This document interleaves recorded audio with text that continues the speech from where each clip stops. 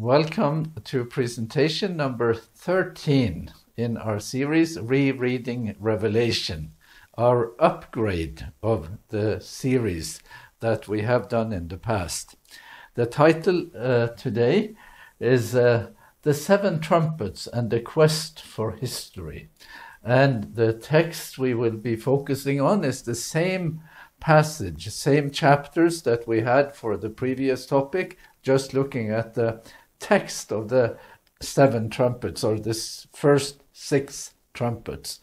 But these texts have been looked at or have been explored for information about history. And that has been such a big quest that I wish to take a time out, as it were, and look at what that resulted in. And this is not to weaken or to detract from the previous presentation, just so that is said. So here we have the seven trumpets of Revelation running from 8:2 to 11:19, and through chapter 9, the first six trumpets.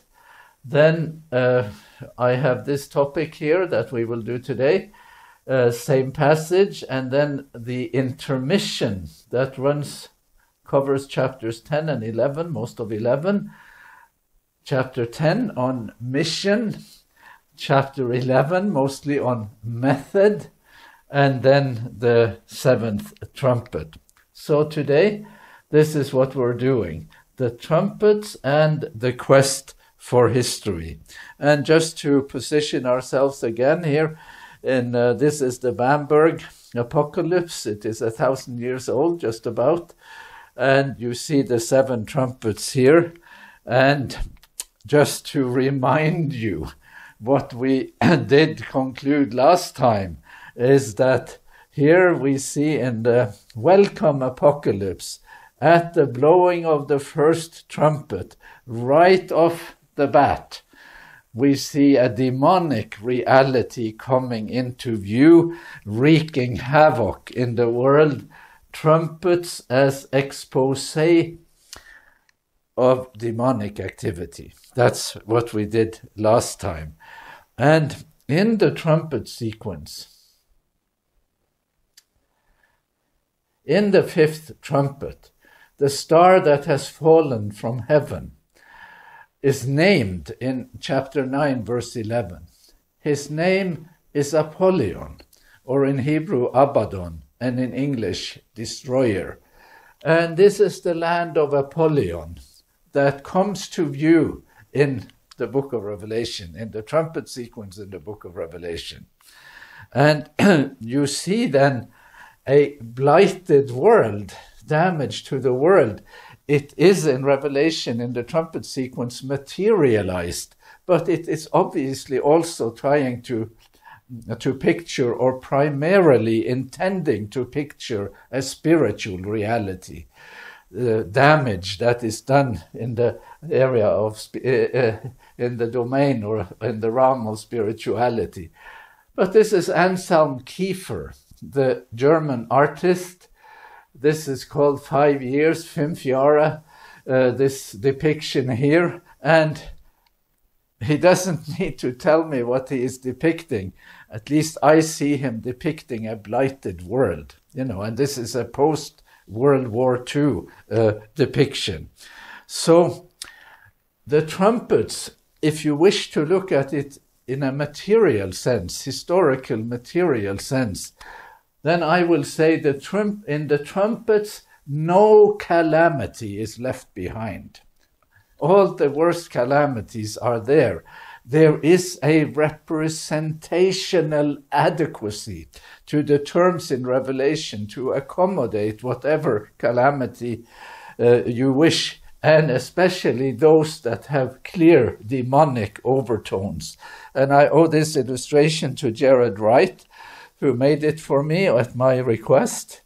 And this, of course, is the arrival ramp at Birkenau, and you see who is coming here. And this is an image from the 20th century. And here We are still no calamity left behind.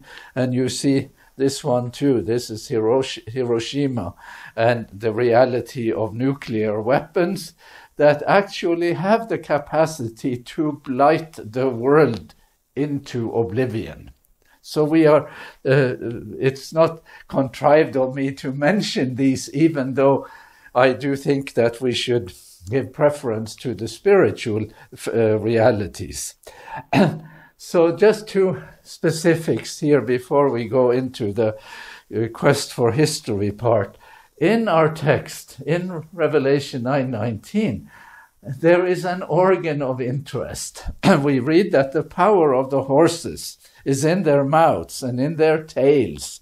Their tails are like serpents having heads, and with them they inflict harm. So the organ of interest here is the mouth, clearly, in a sort of modern way. What comes out of that mouth? The teachings, the view, the theology, as it were, that comes out from here. And then to go back to this 13th century illustration and the Trinity Apocalypse, this is the 5th and 6th trumpet with the horses and the heads here in the front and the tails that also have heads, this bizarre way of saying it or showing it, and representing this text with heads in the back and in the front and with the mouth. And I made an even bigger magnification of this to show how strange it is, but also how intentional it is. That this is not someone who is on LSD. He is a thinking person. He wants to tell us something, and he is using very strong and vivid images in order to do so. And of course, when you say that their tails are like serpents having heads, and with them they inflict harm, you have to transition from these bizarre images, these bizarre representations, to something more subtle. The story in the Garden of Eden, the serpent who speaks and represents God a certain way to inflict harm. This is the connection here, and we will have much more to say about that in coming episodes. One more text, same thing, same perspective, the 5th and 6th trumpet, and still in a way on the organ of interest. They were commissioned to torture them for 5 months, but not to kill them. And their torture was like the torture of a scorpion when it stings someone. This is torture, of course, torment. And in those days, people will seek death, but will not find it. They will long to die, but death will flee from them. And these are representations in the Bamberg Apocalypse. This is the abyss, the bottomless pit, the star that fell from heaven. And then out comes smoke, and eventually they turn into horses, and these horses with serpentine tails. And magnifying this, see again their faces like human faces, women's hair, lion's teeth, wings. It is quite bizarre. It is a demonic reality. We concluded that. And here we have an even larger representation of the same thing. So notice what I did with the translation here. The usual translation is they were permitted. And that is a workable translation. But I am translating it, they were commissioned. Now you tell me, who commissioned it? Who is the acting subject here? Who is doing what? Who wishes to commission someone to torture people for 5 months and to not let them die? They would like to die, but you don't want to let them die. So this, in my view, is clearly a demonic commissioning. But the demonic commissioning here, if you read it the way many people read it, they will say this is God doing it.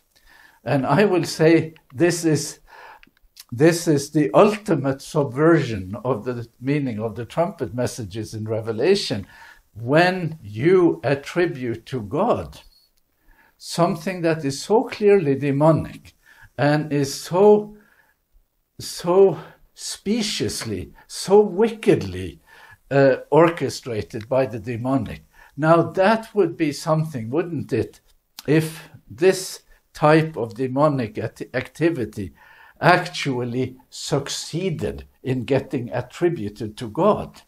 So this is where we are before we now go further. Yes, I had one more image here. This is again these horses in the sixth trumpet, and they are killing a third of mankind. And there is a poisonous element here. It is the poison of a false view of God primarily, but it also has a material side to it. Okay, I want to feature two options here, two main options. And one is a view of history here, and the other one is history and reality. So, well, let's say that if you read Revelation as history, and just strictly speaking, in a usual historical way, then you could say that there is an event and a specific and well-defined event. You could say that each of the symbols of the trumpets point to a certain event. That is an option. That is one of the ways to read it. And then when you read it as history, you also should have chronology. There is a date, a timeline. Someone has said that chronology is the backbone of history, and I don't disagree with that. I agree with that. So then people will say, well, these symbols point to a specific event, and there is a date to go with it. And then, third point, this also, looking at the symbols and their relation to history, there is a certain meaning, a lesson. And there could even be a theological lesson. That is in the column of history. Now, in a column that I would recommend as a probably better way of looking at this, it is reality that is depicted in the trumpet sequence. Yes, history too, but not history narrowly conceived. It's reality. So here is the way I would describe that. There is a reality in our existence, the reality of unseen, non-human forces that demands attention from heaven's point of view. So especially those things we don't see, especially what lies behind whatever happens on the surface of history. That is what we want to know more about, or what heaven wants us to know more about. And in this conception, there is no date, but there is evidence. It's not like you come with nothing. There is evidence in history, in the way things have, what has happened. The reality that demands attention is not confined to dates. It's not confinable. It is not so easy to categorize it. And then there is a certain meaning and a lesson, and yes, theological meaning. And the meanings in this last one, they are not necessarily the same. So when you look at these themes or these passages, and you think, well, let's see what does it mean in historical terms. We talked in one of our earliest presentations about three schools of thought. Preterism, they look to the past. They think that the story that is told is the history of the recent past, first century history mostly. And then we said that there is a futurist school that commands or has the biggest market share today in the United States. And the futurist thinks that the Revelation speaks about the distant future. So this is the history of the distant future. Usually the history happening right at the time of the person who interprets it. That is to say, now, current events. And then you have what is called historicism, that thinks that we see history from the present to the end of time. So we are here at the 1st century and looking till the end of time. That is historicism, claiming a rather comprehensive view of history. So I'm not going to do all of these. I'm just going to concentrate on the historicist approach to these texts and evaluate them and tell a little more background about that.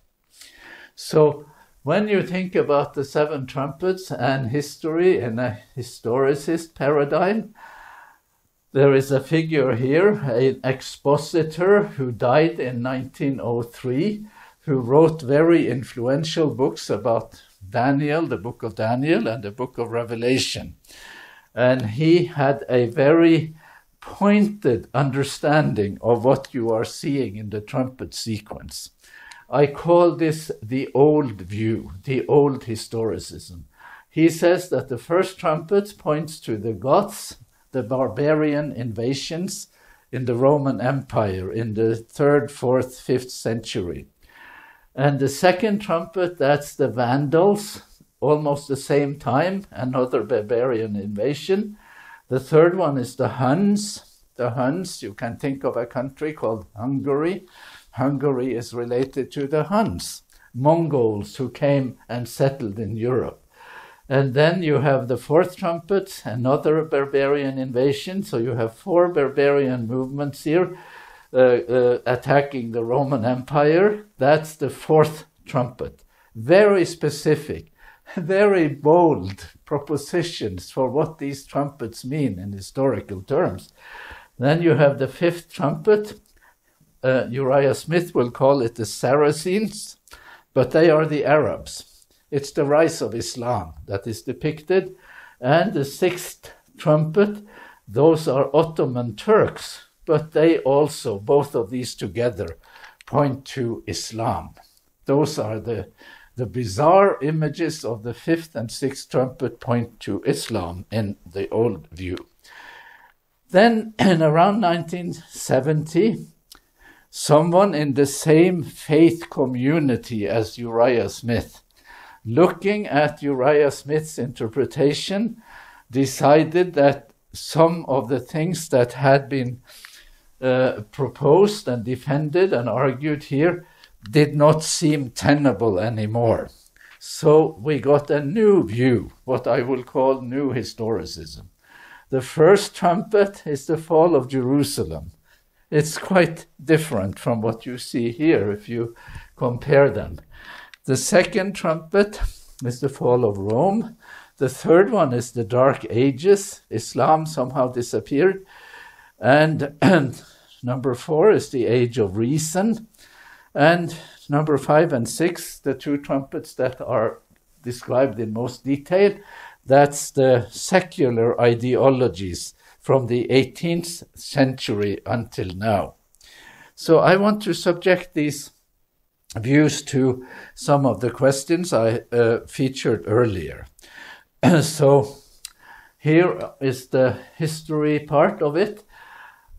First, that there is an event, a specific and well-defined event. So what does old historicism, the historicism of Uriah Smith and his faith community, what does it say about specific events? Well, we saw that already.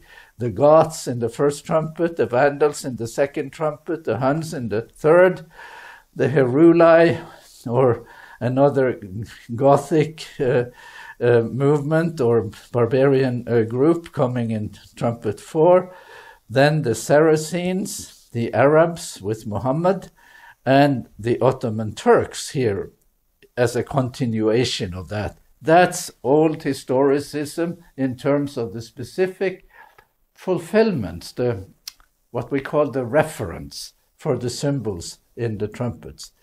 And then we ask, what about the chronology? There should be a date, a timeline, and chronology is considered important. Do we have that? Oh, yes, we have that too. And we have one of the leading figures among the gods, and we have some dates for that. Those dates are not completely hard and fast nailed, but they are dates that occur or that are featured. The Vandals, they also have a leading figure and a certain date. The Huns, Attila the Hun, we have heard about Attila the Hun, and I have heard that people still call their children Attila. I don't think I want to call my children Attila, but be that as it may, we have different tastes in terms of stuff like that. So here, similar, this is the 4th and 5th centuries, all of this. The 4th trumpet, the Heruli, and now getting into the 6th century somewhat. And the Roman Empire is now falling apart, and then something else will come, the Saracens, and we have dates. And here the dates in the historicist scheme become quite specific, quite precise here, going from around this time. And the date 1449 is a date defended in the old historicist scheme. And even another time period, the 5 months of torture in the 5th trumpet, that's in the historicist scheme made to be a period running from 1299 to 1449. And then we have the Ottoman Turks, and again, very bold temporal specifics, 1449 to 1840. To August 11, 1840. That's how specific it is in the old historicist scheme. There is a certain meaning, I said, also a lesson, including a theological lesson. Well, how does that work in the old historicism? Not that much theology. It reports and describes, but it doesn't pursue meaning very much. You see page after page after page of history in the books of Uriah Smith, but he doesn't bother about the meaning. He just tells it. Thinks this is it. Here you go. That's quite interesting. And here is one striking feature. This approach does not explore the Old Testament echoes in Revelation. The Revelation echoes the Old Testament almost in every verse. But you wouldn't know if you read Uriah Smith. There is only one book in the Old Testament that he is interested in, and that's the book of Daniel, because he tends to approach Revelation as though it is a second volume, second edition of the book of Daniel. And then, like I said, I didn't say this yet, I'm saying it now, that this view pays little or no attention to the theme of cosmic conflict. I'm not unfair when I say that. It is a descriptive and predictive approach, not an explanatory approach. That's as fair a description as I am able to give of that old historicism. I want to look at some specifics. We're going to look at the 5th trumpet in the old historicist scheme. And here is the 5th trumpet as it is represented in the welcome apocalypse, smoke coming out from the bottomless pit, and this figure on the top of the column of smoke, and all these bizarre creatures coming out from here. So here, Uriah Smith will quote a historian called Alexander Keith. And this is what Keith is saying, and Smith approving. There is scarcely so uniform an agreement among interpreters concerning any other part of the apocalypse as respecting the application of the 5th and 6th trumpets, or the 1st and 2nd woes. He's saying everybody agrees with this. This is what everyone thinks about these symbols. This is what they point to. Everyone knows that, or agrees with that, that it points to the Saracens, the Arabs, and the Turks. It is so obvious that it can scarcely be misunderstood. Well, let me tell you something, or tell them something. It isn't obvious. That is a claim that is vastly exceeding the evidence for saying that it is obvious. I'm sorry to be so blunt, but that's how blunt one ought to be on that point. Instead of a verse or two designating each, the whole of the 9th chapter of Revelation, equal portions, is occupied with a description of both the Saracens and the Ottoman Turks. So I have one more and continuation here, and now I don't know if he's still quoting Alexander Keith or what, but this is how he characterizes Islam and movement here. I have as headline here interpretation and representation, and then I put in parentheses misrepresentation. Is the interpretation a correct representation, or are you actually misrepresenting something when you talk like this? Here is the characterization. Like the noxious and even deadly vapors which the winds, particularly from the southwest, diffuse in Arabia, Mohammedanism or Islam spread from hence its pestilential influence, arose as suddenly and spread as widely as smoke arising out of the pit, the smoke of a great furnace. Such is a suitable symbol of the religion of Mahomet, of itself, or as compared with the pure light of the gospel of Jesus. It was not like the latter, a light from heaven, but a smoke out of the bottomless pit. Now, these texts echo the Old Testament in a big way, as we saw. That doesn't concern our interpreter here in the least. So what is our comment here? Well, I want to make a comment and use Peter Brown, who is today still the world's foremost expert on this period, a period that now is called late antiquity, that reaches into the time of the rise of Islam. And where Uriah Smith will say this religion was a pestilential influence, this is what Peter Brown will say.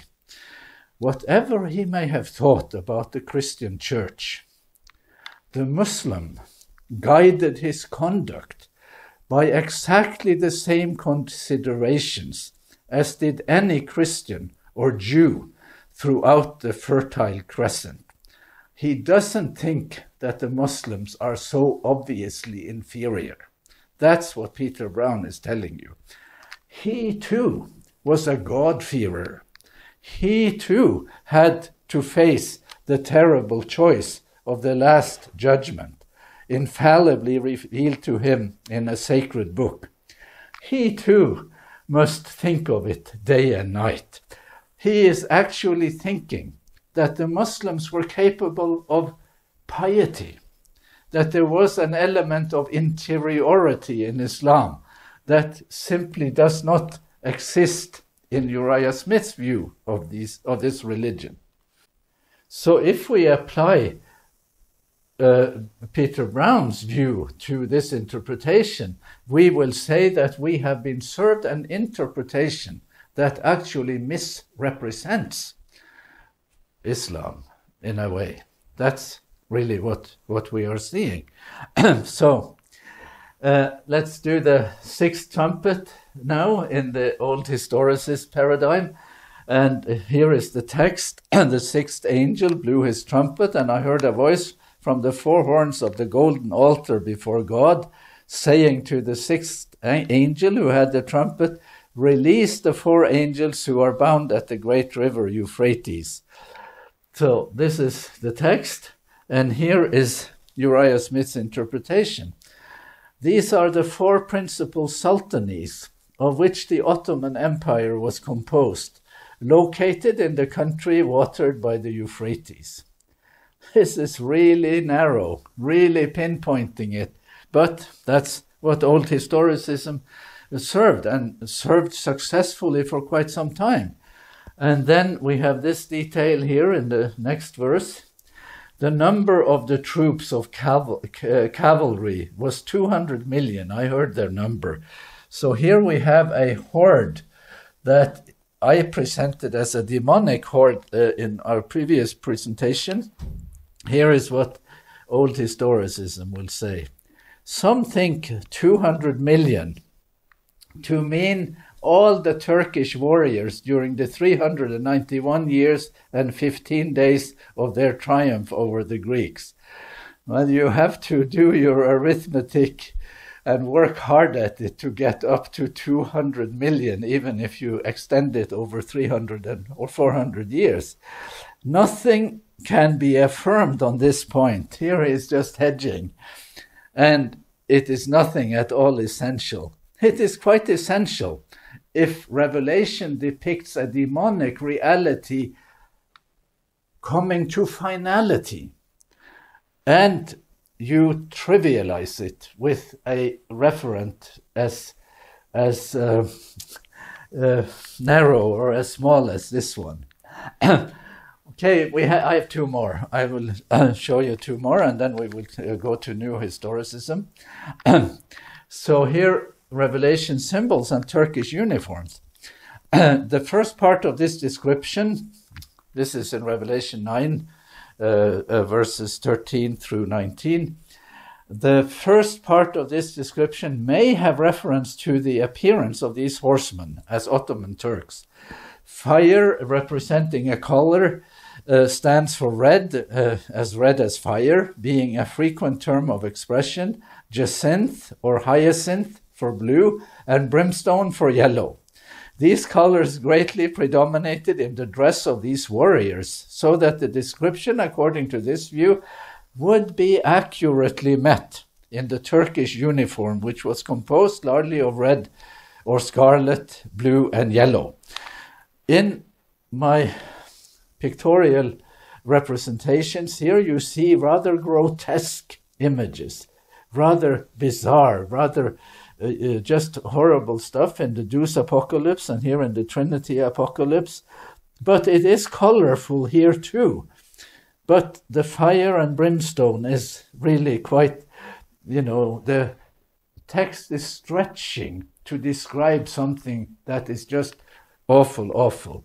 But here are the Turkish uniforms, and I think they're pretty cheerful. These are from the time when Uriah Smith wrote his interpretation, or just before that. So these bizarre symbols in Revelation are now, we are asked to believe that they are descriptions of Turkish uniforms.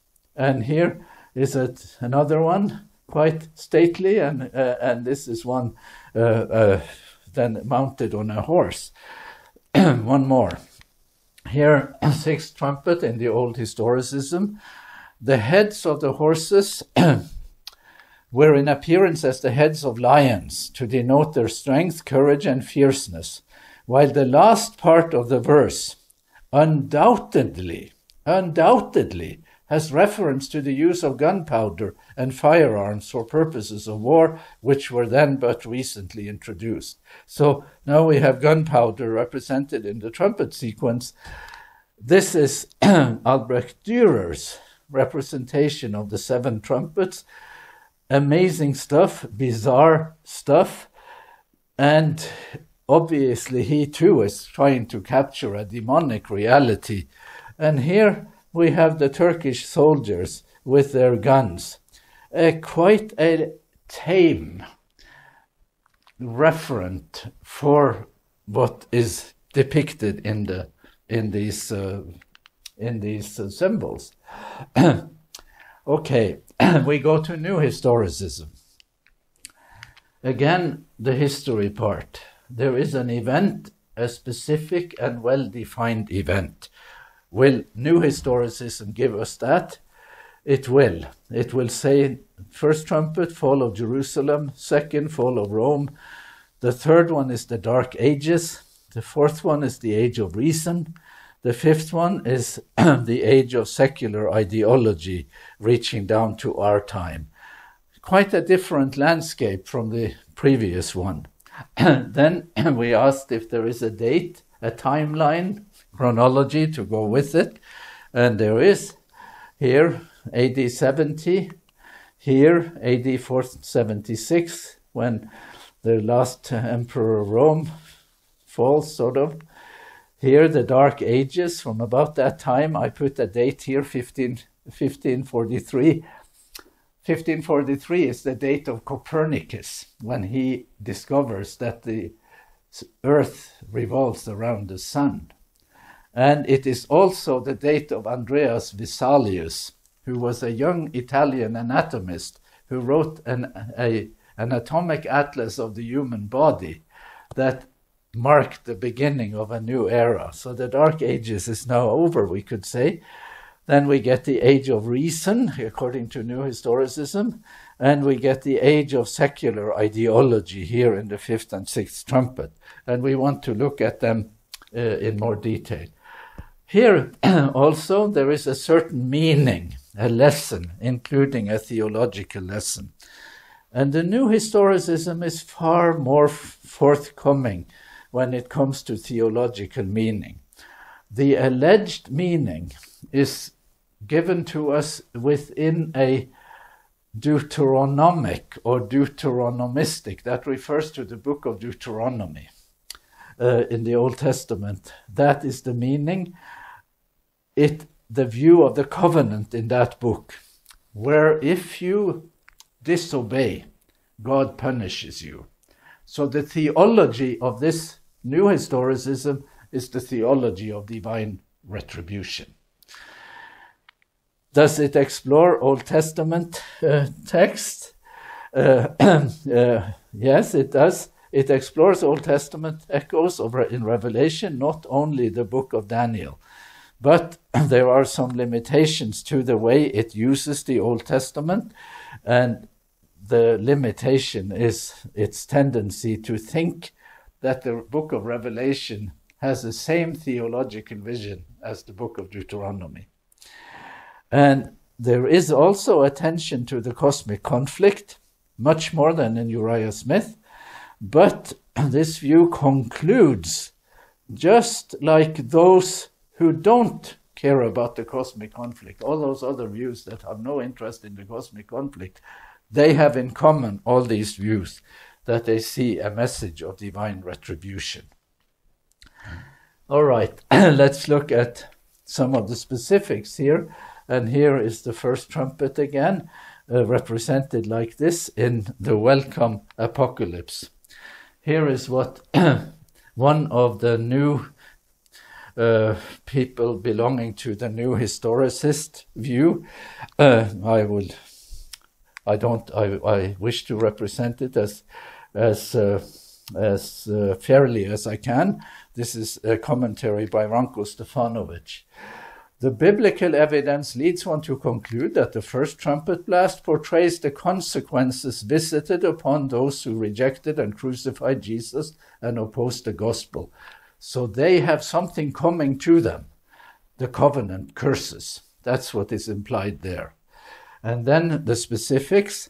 If the first two trumpet sounds deal with the fall of the Jewish nation and the Roman Empire responsible for the death of Christ, then the scene of the blowing of the third trumpet has to do with the period of history following the fall of the Roman Empire.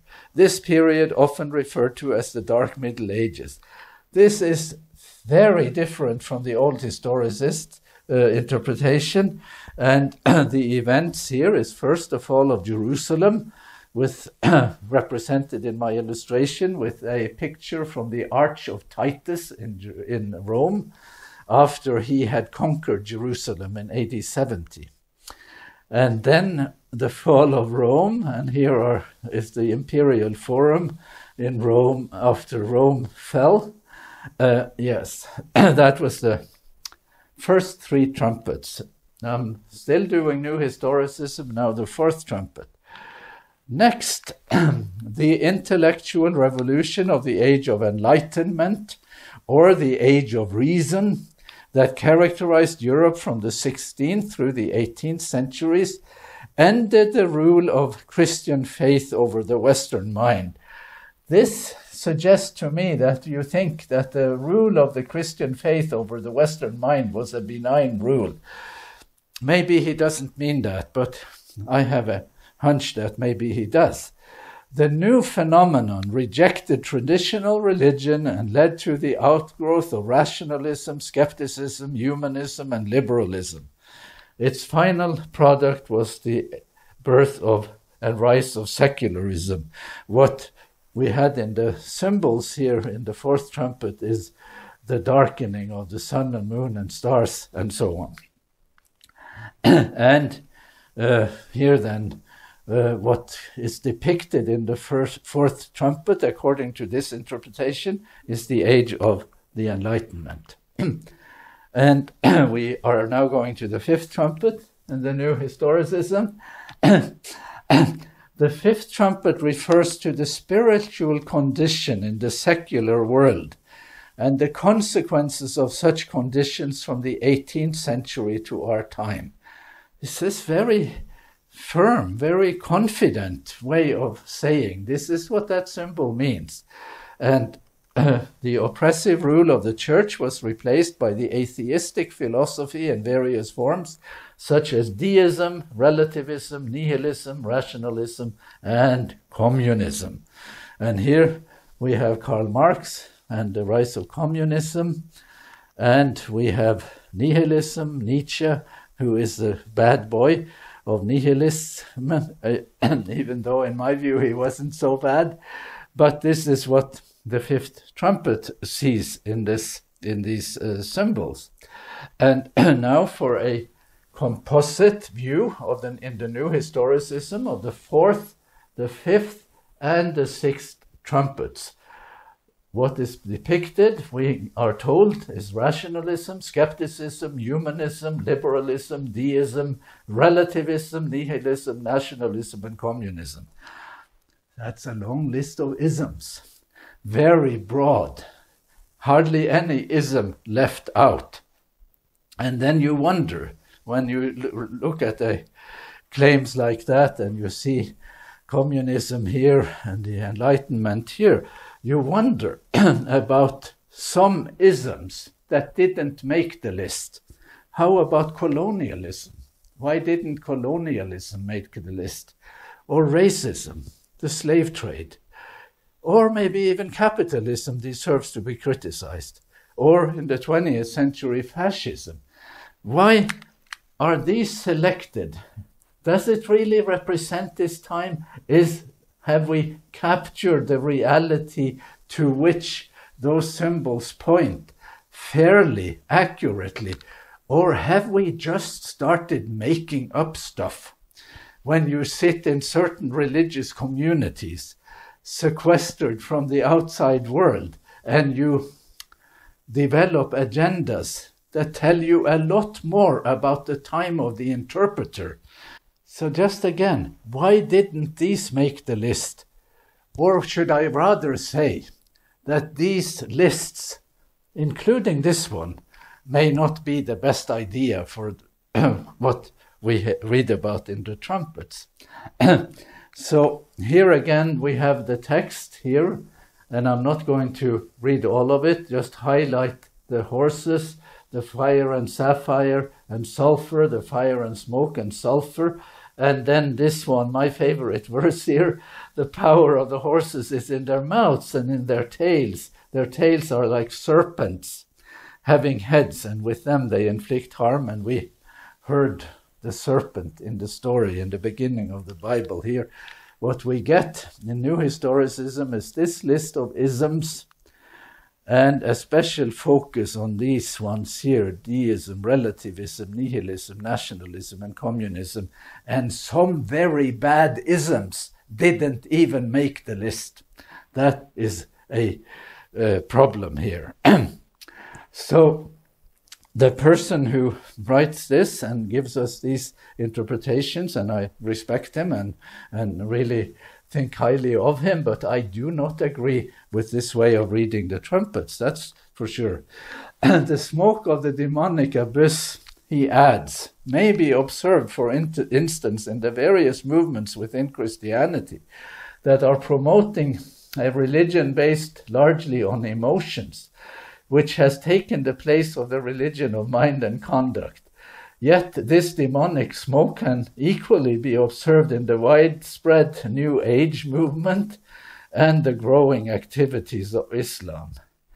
I mean, there is hardly anything left out. And it seems a little trite, it seems a little trivial, it seems a little too much like a certain religious community in a sequestered space in the United States at the turn of the previous century.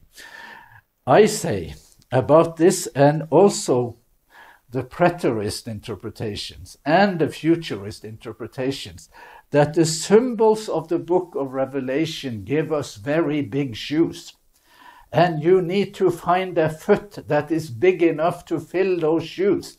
And the foot proposed by preterism, futurism, and historicism is simply not big enough.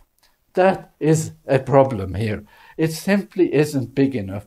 Text and history here in the 5th and 6th trumpet, the old view for that is Islam. The new view is this long list of isms here. And here I see my brothers, past and present, shooting target, and I do not see those arrows hitting the target. That is what my illustration is meant to depict. Just to add this up now, historicism, old and new in the trumpets. So there is an event, a specific and well-defined event in both schemes. They are different events, but they are specific and well-defined. Here is my criticism. The connection between symbol and event has proved elusive and largely unconvincing. That's one point. There is a date, a timeline. Chronology, again, is the backbone of history. But the proposed dates are similarly elusive, and some of them are threatened by obsolescence. Their shelf life is running out, so one is always tempted to come with something new, something more recent. There is a certain meaning in these two views, a lesson, including a theological lesson. But here is my criticism here. Meaning has been elusive too. Everything here is elusive. And the emphasis on retribution in the new historicism is no improvement on the view it aspires to replace. The old historicism doesn't really get into that. It is very tentative, or maybe even not interested in theology. But here we have a great interest in theology, and the theology we got is the message of retribution.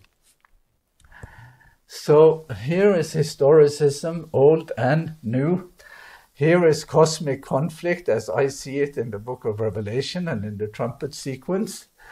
We see here a focus on historical events here. We have a focus here too. Reality, the way things are.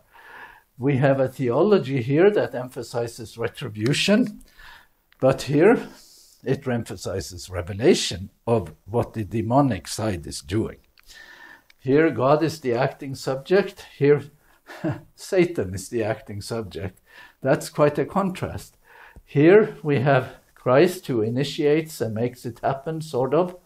Here Christ is a revealer. And the chronology here is fixed and circumscribed. Here it is open and comprehensive. And the diverging paths as you move through this book, and I just hope I can convince someone to go with me to this side here, and not to not to this side. So the two options here on this side, and this is part of it, certainly of the new historicism, is a message of retribution, specific historical events, or history and event-centered view. And I see in both of those historicisms a trivializing tendency, a foot that is too small for the shoe. Here, the message is revelation. It is reality that comes to view. We are given insights into that reality and the demonic forces at work. And the language, there is a maximizing tendency in the language, attempting to depict for us a demonic reality. That's what we see. You must not trivialize it. I am reading a page or a paragraph from my book here, from my commentary on the book of Revelation about the sixth trumpet. What leaps of memory and imagination. Memory is the Old Testament. These horses have heads at both ends, in the front where there should be one, and in their tails, normally not a body part where a head would be expected. Their tails in turn are like serpents, with heads and mouths and all. Like serpents. The verbal joint is high voltage. The dots connect to the serpent in Genesis. But it is best to reach Genesis by way of the ancient serpent in Revelation. The antagonist in the cosmic conflict may breathe fire and smoke and sulfur in Revelation's exposé. He may acquire chameleon characteristics, locusts one day, scorpions another day, then horses. But he never lets go of his core identity. The sting of the serpent is related to its mouth, and the poison spewing from it is not snake venom, but words. So these are depictions, and the demonic reality here is what is captured by these symbols. Okay, we are moving to my conclusion. There is a reality. Now, you're looking at my own approach to this book. There is a reality, the reality of unseen non-human forces that demand urgent attention from heaven's point of view. And the bizarre, hypercharged imagery and allusions to the Old Testament story of the fallen star. It's not nihilism, it's the devil. It is not this ideology or the Heruli.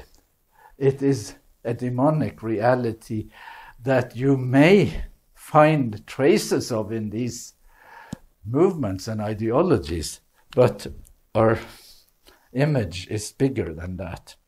There is no date, but there is evidence. The reality that demands attention is not confined to dates. And here, the aspiration of the historicist to make the text say more, that is, to have historical specificity, ends up saying much less. You wanted to say more. Yeah, what is the specific event? When you do that, you detract from the bigger agenda of the text. That's what I'm trying to say. There is a certain meaning, a lesson, including theological lessons. And here there is profound theological meaning, a message of revelation, and not a message of divine retribution. One final illustration. 2-3 years ago, soon now, I went by train from Westerbork here in Holland to Sobibor. I stopped at many other places, but I also stopped at Sobibor in Poland. Sobibor is one of the extermination camps, one of the 6 extermination camps during the Nazi period. And here is my gripe with Historicism or other projects for interpretation, that this is an event that didn't make the list. And I don't want to personalize it, but the person who proposed the new historicism in my faith community was from Holland. So he was in a good position to include something more and didn't. So here I am on the train from Westerbork, where the 105,000 Jews were during World War II transported to either Sobibor or Auschwitz for extermination. It takes 3 days and 3 nights to get there by train. When they arrived in Sobibor, they disembarked here in this where these train tracks are, and they walked down this pathway here or something like it, and they walked to their deaths within hours of arrival. So along this pathway, there are these stones with plaques of names on them of people who did arrive and met their end in this at this time. And this says in Dutch, "My beloved righteous family," or rechtvaard family. David Abraham Glaser, Esther Glaser, she was born in 1894. And then the children, Sarah Glaser, born in 1926. She was 17 when she died. Hetty Glaser, born in 27. Frida Glaser, born in 28. She would be 15. Abraham Glaser, born in 32. He would be 11. All of them perished at Sobibor on the 2nd of July, 1943. So I say to those who want to do historicism, if you want to do historicism, you have to make up your mind what you think is important. But you didn't let this event make the list. I don't think that the primary purpose of Revelation's trumpets is to say things about specific historical events, except once in a while, when the demonic is so prominent, so conspicuous, that you should maybe include this one on your list. Let go of secularism, do the extermination or do the Holocaust instead, or let it replace you. This event didn't make the list. That is maybe the second most important criticism I have. The most important criticism I have of the historicist scheme is that the text in the trumpet is depicting a demonic reality and spreading misrepresentations of God in the world. That's what the text wishes to give us. But there are also those images. We can't leave them out.